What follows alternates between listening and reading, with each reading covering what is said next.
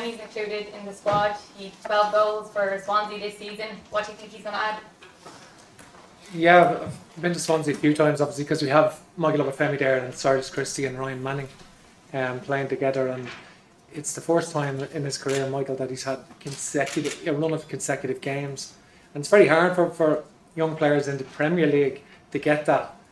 Just the standards so high and squads are so big, so they moved to Swansea, which is a great club and a great platform to really do well in the Championship, and you can see really the improvement in his play. I've seen him do aspects of his play that I hadn't seen previously with Swansea. His hold of play has really come on well, and he's shown great football intelligence aligned to the speed that he's got, the natural speed he's got. So the performance I've seen recently for Swansea are better than I've ever seen from him.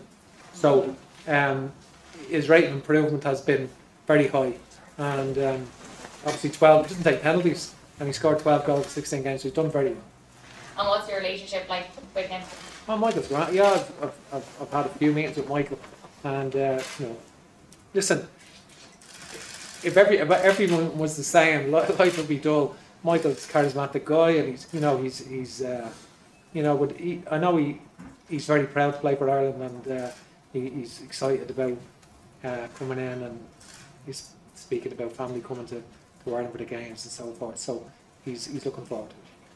And is it a concern that Irish players' involvement in the Premier League this season has fallen for a record low in terms of minutes on the pitch? Yeah, that's a big question, overall. But I think we just got to concentrate on the players that we've got, and myself as manager. We've had a sort of radical overhaul of players over the last year, and we've got a strong squad now, and I think we're missing some really good players. Matt Doherty was one of our best players over the last year and a half for sure, is missing, and Adam Ida, who really was coming into his own at Norwich, and Andrew Omobamidele, who's been exceptional for us. They're out of the squad. They're not available, but yet we still have a lot of options, and that's what we're going to need. Everyone with 4 games in 10 days, and two travels, one to Armenia, 7 hours, the time difference, and to get ready for that game, come back and play the 2 games, and then go to Poland. So it's a big challenge for us. Gavin? Hey Stephen, you told us about CJ Hamilton. Was it a case of him contacting you to say he was eligible for Ireland? No, not quite. No, but obviously he was someone that I had little information on. To be honest. I know he played his first 14 years, or he lived his first 14 years at Waterford, played in the Kennedy Cup for Waterford, but then he went to England, and he can really, the road less travelled, come through the conference in England for a couple of years, and up through League 2 and League 1 and into the Championship, and very interesting journey. And obviously he's a very, very quick left winger, a lot of pace. He plays on the right as well, and he can play on either wing for Blackpool, and he has a very good attitude, and he's made a good contribution, and he's had to contend with some injuries over the last year. He broke his metatarsal, which kept him out for the start of the season, and then it didn't heal properly, so he had to contend with that. And but in the second half of the season, he made a good impact for Blackpool. This is the first squad that he was ever eligible for in terms of. It is, yeah. Yeah, it is, yeah. Festy have a status called up as well. I mean, do you see him as right wing back? No, I really see him as a right winger. I think, in my opinion, at the moment, I see him as a right winger. But I think he's someone who can play right wing back, and that was a factor in the selection as well. I think we need, because James Coleman missed a game against Arsenal last weekend with a groin issue, and so we just have to make sure that we're covered in that area with Cyrus Christie, obviously, and we've other players who can play there, and Festy is another player who gives an attacking option. I don't see him really as a defender, but wing back isn't necessarily a defensive position, depending on who you're playing and what your tasks are within that game. He can come from deep and be effective as a wing back. So but he not every game he's played has been perfect.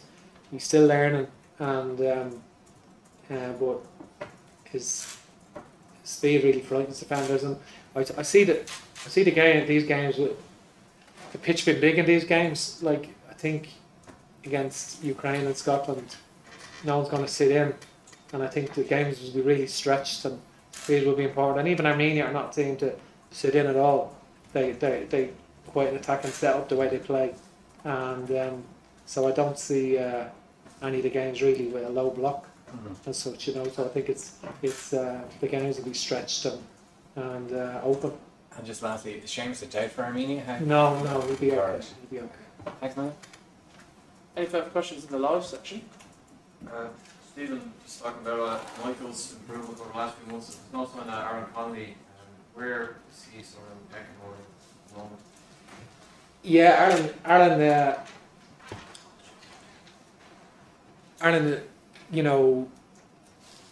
is not in the squad, of course, and he doesn't feel right himself. He feels the heel that he's been playing with and getting injections with towards the end of the season to play, that it's caused him a lot of discomfort, and so he wasn't available for selection. But I think obviously he's had a long period. I think players, when you talk to some people in England when you're going around the clubs and a lot of the coaches, they often say disregard a player's first loan. That's a saying that they sort of have that.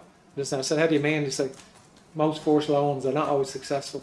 And he played a lot of games for Middlesbrough, and that was good experience from him. I'm sure if he has another loan move, he'll be better for it. And when you expect he probably will get a fresh loan then next season? I've no knowledge of that, but it's you would suspect that would be the case. Just as well, we can ask with the speculation that John used to get the Watford job. Is there any genuine concern that you might have to look for another new coach there? It wasn't really a concern, no. That it didn't materialise, so it wasn't a factor. Sean, this window would be your longest with squad since the Spain camp last week. I know there's a few travel days involved, but how valuable is that extended period to the side? Yeah, it is. It's an 18-day camp, and we're viewing it like a tournament, and it is. And sometimes if you go to a tournament, the max a lot of countries will play it 4 games. So unless teams really progress, and it's we have to view it like that, and we have to prepare it accordingly. It's different. Some of the players finished 4 weeks ago, some finished 3 weeks ago, and some finished this week. So, Damien Doyle has sent out, even to all the players and a lot of the players on standby, heart rate monitor, or sorry, not heart rate, GPS units, so that the players have been wherever they've been, they've had to log their stuff every day, to make sure they're ready to come in, ready to go, and we have a record of everything that everyone has done. And we have to, because it is a challenge. You don't play for 4 weeks. You have to come 6 weeks again. The match is, and then how do you get up to speed? So it is a challenge for some players. Obviously Nathan and Seamus just finished last week, and so we have to sort of modify and look at everyone on an individual basis to try and maximise their physical capacity. Steve, just with the squad, a lot of strikers coming in have had a good season. Josie and Winfield get promoted, but I feel it's a bit like, first of all, Josh Cullen is suspended for the first game, is that? Yeah. So would that midfield be concerned just with Connor, Jeff not playing as much football as they'd like? Just the midfielders haven't had a great year, I wonder if it's a concern. It just shows you, like, Conor Hurlan, his attitude, for example, he's always like the maximum out of his body. Like, he's not naturally as athletic as Alan Brown, as Jeff Hendrick, as Josh Cullen. He just wasn't born with that physical capacity that they had, but he maxes everything that out of his body. He's such an incredible problem. When he got knocked out of the playoffs, he rang me the next morning and said he wasn't due to. Some players are coming in Sunday, the Premier League players or the Sheffield lads, because they need a little bit of a break. The other players are coming in Saturday morning for an in-house game Sunday and the training Saturday. And Conor wanted to come in early. He didn't want to report. He wanted to come in early for the extra training for the game. The in-house game. Wanted to play in that. Jeff, we've been monitoring all their sessions.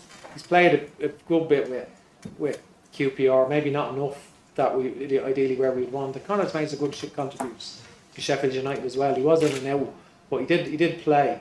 So yeah, Jason Malumbi got back in the team at West Brom and played a lot of games this year as well. And Alan Brown, of course, has been playing a lot of games for his captain of Preston and doing well. And I say Josh missed the first game, but he was there for the other three. So, we generally only play two in those positions. So that's it. Philip? Stephen, you say you're treating it as a tournament, the 4 games in 18 days. What would be a good tournament? I think,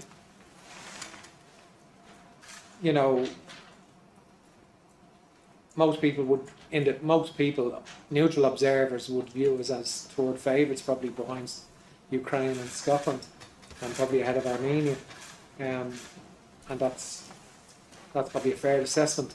But for us, we would love to win the group. That would be our ambition, to try and win the group, and we know that if we could achieve that, we know that it would give us a second season in the European Championship draw, and we know that it would get us promoted into the A League of the Nations League, which is the real top table, which every country would want to aspire to be, So and I think all the teams are capable of taking points off each other, and so we want to absolutely try and fulfil our potential over the 6 games, between the 4 games in June and the 2 in September. Just on the point, do you feel in some ways, the situation in Ukraine is awful, it's not football, it's terrible, but their preparations can't have been perfect for the rest of going into it. They're playing Scotland in the World Cup playoff, one of them's going to go out, one might have a bit of a low. Do you kind of feel this is an opportunity that maybe the opposition is not as best prepared as it could be, whereas you seem to have most of your props in place? Yeah, I don't really look at it like that. I think, to be honest, you're right about Ukraine. It is it's a tragedy. Russia's invaded Ukraine. It's a war. The game was supposed to be in Kiev. It was supposed to be then moved to Lviv, and now it's moved to Poland. And the fact that it's happened at all is a miracle. And the games themselves, the home game, in 50 years' time, will be a significant game in Irish football history, because Russia has invaded. Thousands have died in Ukraine. Thousands more will die. And I think it's President Zelensky has made the decision to let.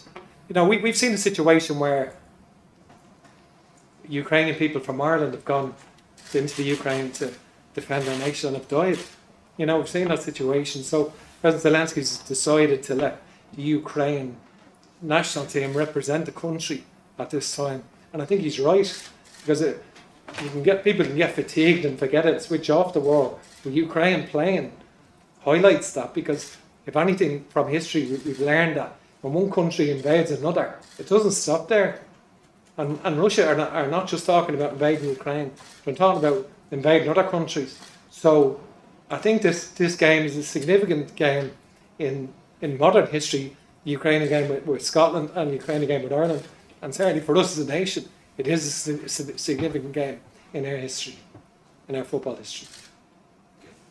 John Fallon? Hey Stephen, back to probably more mundane matters, selection. Just with their goalkeepers, we know how well Gavin has done, but the fact that Queevy played the last 2, does that give him a bit more chance of being your number 1? And of course Mark has had an outstanding season, and it is a dilemma, and one that we have to consider, and it's genuine competition there, and they're the sort of headaches that we want, so the 3 keepers have done brilliantly. Gavin was really exceptional in the campaign, really exceptional. Queevy obviously has come in and played with Liverpool at that level, and then Mark has just played the team that's got promoted to the Premier League every week. So these are these are the good dilemmas, but not easy selections. I must confess, and it's something that obviously I can't really elaborate on now, because we haven't even gone into camp, and obviously it's something that we have to consider later in time. And just on that, is rotation a possibility given the 4 games? Again, this is something that we'll have to look at it would be unusual to have rotation we can't rule it out. But yeah, that would be unusual. I think. So I'm not going to say there definitely will be. Just a final one for me. You mentioned about the improvement of Michael's game, in terms of different aspects to it, but as you know, he has had his attitude questioned by both managers, Swansea and Southampton. Have you sensed an improvement of that? Did it need to improve in terms of his application, his lifestyle, his all-round approach? Well, I think Russell Martin, the Swansea manager, has been very good for him, and I think they have a very good relationship, and he has managed to get the best out of Michael at club level, and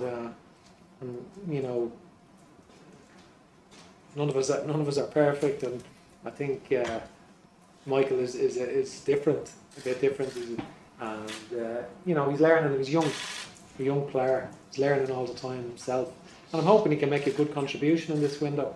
And I know it's a big moment from coming back into the squad, and I'm sure he wants to do well. And after the run of form he's had, we would have prepared that. The run of form was up to last week, and we're taking him in. The 3 or 4 week breaks that up, but it's certainly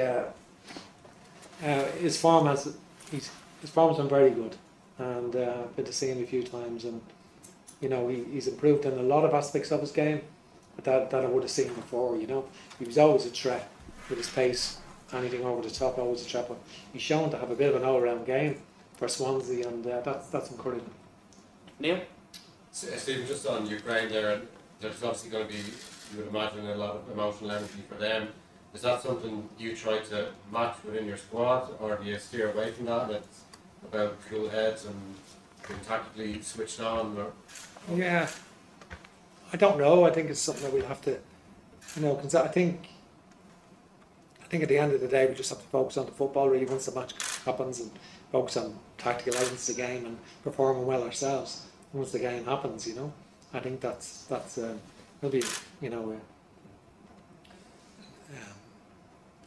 momentous sort of occasion, but we do have to focus on the game itself and how we can perform well, and because in a sporting context, And just Enda Stevens, you started your reign in the team. He's had a lot of kind of injuries. I know he came back to the Portugal game, but he probably hasn't really featured over the last kind of 8-10 games as much. Does he have an important role going forward? Yeah, and it's very important for us. I think he's a terrific player. Obviously had some tough time with injuries over the last 18 months, and he had a good run of form for Sheffield United, but he missed the playoff, the second leg, which was unfortunate for him. Him and James McLean both bring injuries into camp, to be honest. James obviously had a spell with a knee injury that ruled him out of a lot of Wigan's games. He came back and played in the last game to win the league for Wigan, but he pulled a thigh muscle in that game, and so he had a grade 2 thigh injury in that last game, so he's recovering from that at the moment, and he's had a scan this week, and it's good news, and he'll come into camp on Friday, but won't hit the ground running, so we'll need a little bit of time to get ready, and end it as well. So obviously the injury that ruled him out the second leg, which is sort of bone bruising and on the knee, but he's been rehabbing at Sheffield United. He's rehabbing today, and we expect to have him fully fit for next week. Paul, and then we'll end with Aidan. Stephen, what level would you like to see Gavin play at next season? What level? Right. And just on Shane Duffy as well, he hasn't played since the Belgium game. I know he's been on the bench, but yeah, it's not been ideal for Shane. I think that's right. Because the type of player he is, rhythm. To get rhythm playing matches is important for him, and he had a very good first half of the season with Brighton, and carried that into his international form, and it's very good. Obviously, he's not been in the team, so it is a challenge for him. That's why we're bringing him in an extra day early, and have organised a practice match on the Sunday, and he will play in that, and he'll need a run in that. And who's that against? Sorry. We'll be linking him with our own 21s as well, for our own 21 team on the Sunday, with that, and so Shane Shane is coming in. The Premier League players are in Sunday to get a week break, but Shane's coming in Saturday morning because he needs to train and needs to play in that game on Sunday and get that under his belt. And we're aware of that, and we need to try and get up to speed on that, in regarding that. But he's a brilliant character, and he brings a lot. Obviously, scored 4 goals. He's been scoring goals and brings a lot to the team with our qualities, and he is an important player for us. He is an important player for sure. Gavin, what level? It's a good question. I think wherever he goes, if you go and just that we need him to play, whether that will be in the Championship. There has been talk the Premier League. He should play regularly in the Premier League. That would be absolutely brilliant.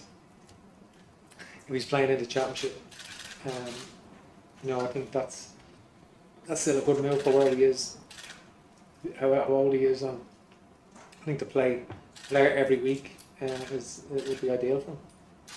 And Vaden. I was going to ask you about Shane Duffy. Stephen, just Frank Potter was talking to him recently. He said that he tried to sit down at the end of the season. Shane obviously hasn't played as much as he liked. He mentioned international football. He said, I know that's a big factor for Shane, and will be part of their conversation. Do you have those? I think 6 of the squad are out on loan, like Jeff as well. Do you have that conversation with Shane? I'm not saying you need to tell him to move, but or does that come from them that they know that they need football to be in the regular squad? Yeah, I'm not going to preempt like what Shane does in the future. Like I think, but probably like anyone else, who's 30 years of age, and when they're not a regular in the team, they want to go and play regularly, and I would say that's on the forefront of his mind. But he's well capable of speaking for himself, and